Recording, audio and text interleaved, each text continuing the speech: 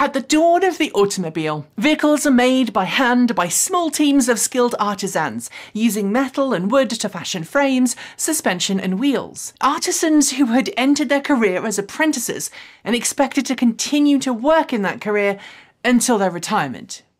Or their death, which honestly often happened long before retirement. They worked alongside experts in metal casting, engineers and machinists, all of whom, similarly skilled from a lifetime of work in their field, spent hours constructing the mechanics of each vehicle. Because of the sheer number of hours each vehicle took to produce and the years of experience that each vehicle had poured into it, the early automobile, steam, electric or gasoline, was incredibly expensive to buy. 108 years ago, Henry Ford changed that by making the first moving mass assembly line for mass producing an automobile. Instead of a small team of artisans working on building a vehicle from start to finish, the moving assembly line allowed a vehicle production facility to be staffed by hundreds of people, each trained to do just one or two things out of the entire production process. Ford's innovation took the build time of a vehicle, more than 12 hours, and shrunk it down to 1 hour and 33 minutes. And the rest, they say, is history, replicated not only in the automotive world since, but also in pretty much any production industry where large numbers of identical things are needed to be made in short order. Ford's innovation also helped lay the groundwork for good old-fashioned all-American consumerism and the tradition of getting the weekend off work. And while Ford's other political views and opinions on the world were certainly incompatible with many of the team here on this channel, we cannot ignore the impact he's had on the automotive world and manufacturing industry as a whole. Subconsciously, we all know from copious exposure to carefully curated videos showing vehicles in various stages of production moving down factory lines that today's modern production facilities still use Ford's original model. But we also know from those very same videos that industrial robots that never grow tired or need sustenance have gradually replaced humans over time. Be it Tesla's mesmerising new 4680 battery cell production line, Volkswagen's sea of welding robots, or Lucid's complex multitask automated production stations, we see production lines and we expect them from the get-go to roll out tens or hundreds of thousands of vehicles a year. And when that doesn't happen, people want to know why. This week, thanks to its investor prospectus as submitted to the US Securities and Exchanges Commission ahead of its planned IPO, Rivian disclosed that as of October 22nd, last Friday at the time of recording, it had made and delivered 56 Rivian R1Ts in the first 5 weeks of production. That's just 2 vehicles per day. Lucid, which held an official ceremony last month to mark the start of series production, has only just seen the first truckload of Lucid Air Sedans leave its Case Grande facility in Arizona, weeks after production first began. And over the weekend, we learned that the expected October 26th order book opening for the Ford F-150 Lightning, a vehicle that has been heavily anticipated since its reveal this spring, is instead going to take place sometime in December. Early allocations for the Kia EV6 and Hyundai Kona 5, 2 cars which actually share the same platform, have been laughably small, with vehicles selling out almost as quickly as the order books have opened. And Tesla, fresh from a record-breaking quarter, a new share price that's hit $1,200 per share at the time of this recording, and which now has just officially reached a $1 trillion valuation, has just received a massive order from rental car specialist Hertz that will require Tesla to deliver 100,000 Teslas over a period of just 14 months, or while its latest delivery estimates for entry-level models are well into next year. All of these things have one thing in common: demand outstripping supply. Of course, some of these delays and production line woes are down to COVID-19 and the microprocessor shortage. Every company that I've just mentioned has blamed the chip shortage for lower than desired production line issues or a delayed start of production. Tesla also has its own issues, which I'll come to in a minute, issues that have nothing to do with parts supply. But there are other causes for all of this that I am going to address today. Things that explain why all of these new vehicles coming to market seem to be rolling off the line at an agonisingly slow rate. Spoiler alert, it's entirely normal. Social media discussions on why both established brands and startups are being slow to roll out have been interesting to watch. Some folk argue that the small initial production volumes from Rivian and from Lucid prove that they are quote-unquote fake or quote-unquote doomed to failure. The seemingly delayed start of ordering for the F-150 Lightning is seen as vindication of the opinion that legacy automakers aren't serious about electric cars, or that there is some deep state plot to take down the EV. So today we are going to deep dive beyond the conspiracies and explain just what's going on and why. But first, let's deal with those Tesla wait times. While Tesla has managed to weather the chip shortage far more effectively than many other automakers because of the ingenious way in which Tesla's cars are engineered around software as much as hardware, which means it can use different components from different suppliers without requiring a fundamental redesign, only a slight software re-update, its growing popularity means that it still can't make as many cars as customers want to buy. Despite a far higher production volume than it had a few years ago, Tesla currently has far more orders than production capacity, and that's one reason why it's been so heavily focused on bringing Giga Berlin online, expanding Giga Shanghai, and rushing to complete Giga Austin. Its production volume will double in the next few months as that happens, as long as it can keep all of its factories supplied with parts, which is still causing it something of a headache. But Tesla's answer, historically, has been to bring as much of its supply chain in-house as possible. The battery cells, well, some are made in-house, and some are made by third-party partners. But most importantly, Tesla has multiple supply contracts and multiple redundancies to help it deal with when things go wrong. And if I had to guess, this all comes from that one time when the Tesla Model X was delayed for months because the supplier Tesla had chosen to work with for the Model X Falcon door lifting mechanism couldn't deliver on time or on budget, forcing Tesla to make an 11th hour redesign and manufacturer switch. Tesla, back then, learned the importance of redundancy and the importance of being able to be flexible and to vertically integrate. But let's look at these other companies, the ones who aren't seemingly producing the volumes that would indicate they are serious about EVs.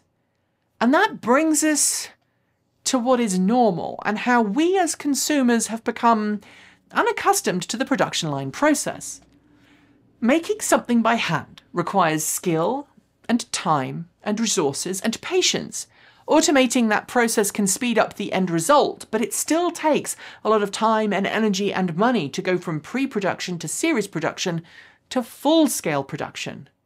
I know, because I've been around here a bit, that we have already covered the process on this channel of going from a pre-production prototype built by hand to a production intent vehicle, one which has had the majority of kinks worked out, looks and drives and feels great, but which may still not have been fully constructed on a full-speed production line. Between that vehicle and the production intent validation vehicle, there are a large number of vehicles made, but not actually sold. Those vehicles, if they're lucky, might not be doomed to meet their end as a metal pancake underneath the unyielding pressure of a compactor. In fact, many of those vehicles stick around as engineering vehicles at the automaker well into a car's production run. But they are all looked over with just as fine-toothed a comb as the bank records of a corrupt politician for signs of defects, flaws, and inconsistencies. Each detected issue is investigated. Why was it there? Did Bob on the line have a fight with his girlfriend the night before and go out on a bender, leaving his vision blurred from a hangover the next day that led him to not properly torque a bolt? Did someone type a line of code incorrectly that led a robot to badly grab that chassis rail as it progressed down the line? Or was that box of components from Acme Parts Supply Incorporated Corporation full of faulty suspension components that made the car drive like it had Carmageddon's jelly suspension? Only when the majority of those issues have been solved bulb fired, the code reprogrammed, and the Acme Parts Supply Incorporated Corporation given a stern talking to by the head of manufacturing, can the car be given a green light to actually begin series production? But here's the thing, the dirty little secret. It is impossible to spot all production flaws and issues before series production starts. Why is it impossible? Well, there are thousands of parts in every car, regardless of what it's powered by. There are hundreds of people involved in the production line process, and increasingly so, hundreds of automated steps. Each one of these points of failure can fail in any number of unusual and unexpected ways. If every potential kink in a production process was tackled before production actually began, we would never actually see cars roll off the line. Which is why, at first, production lines operate at a seemingly glacial pace.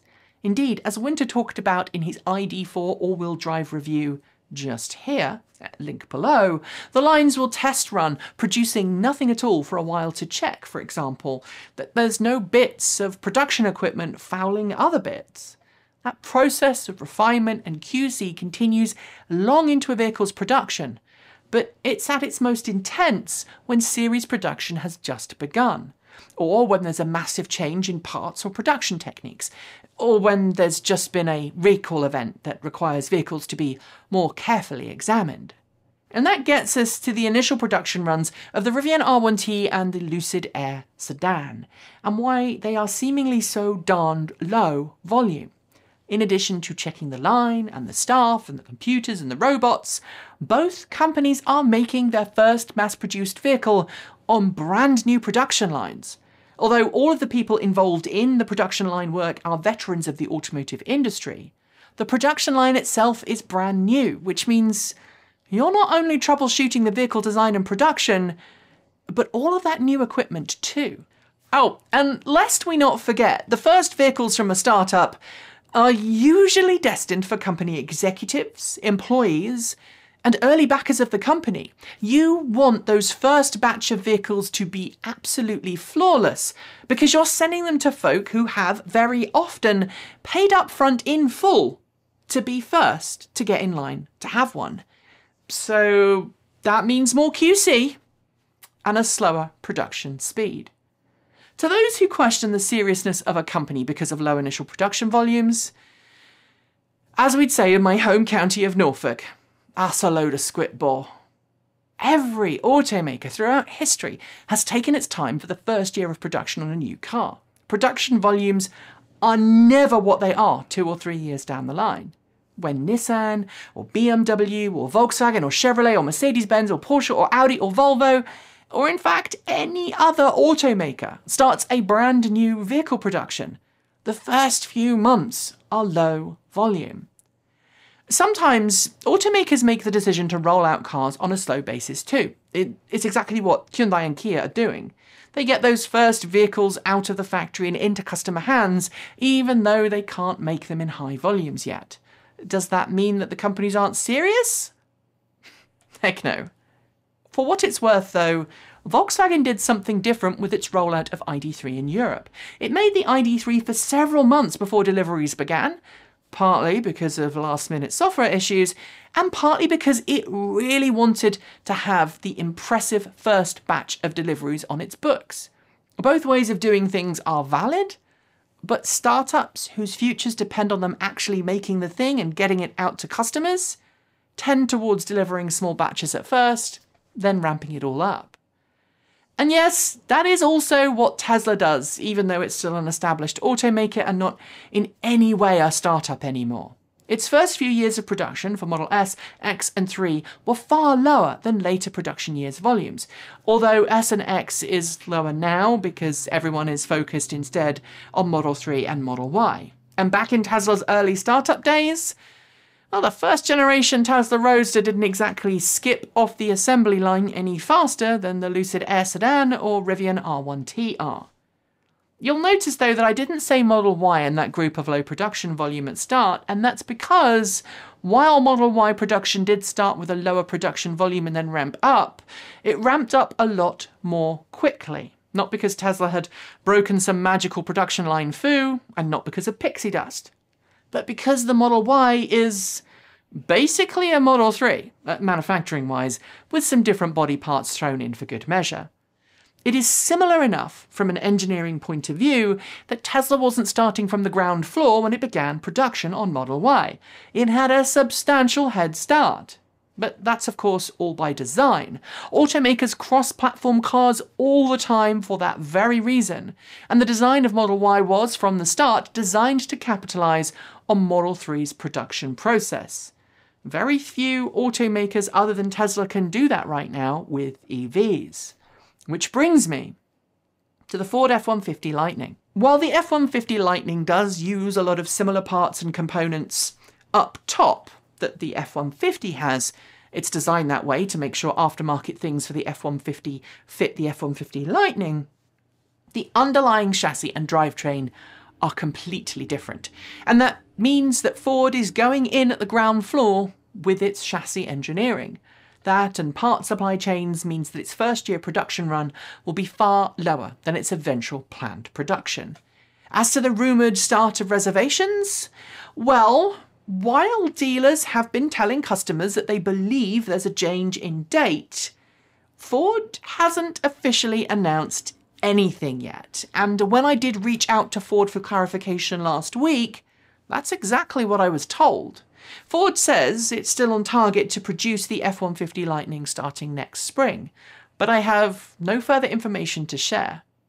That said, while global battery shortages and global microprocessor shortages are expected to cause problems for many automakers and many new vehicles for some time to come, there is a new one that we need to keep an eye on: magnesium shortages.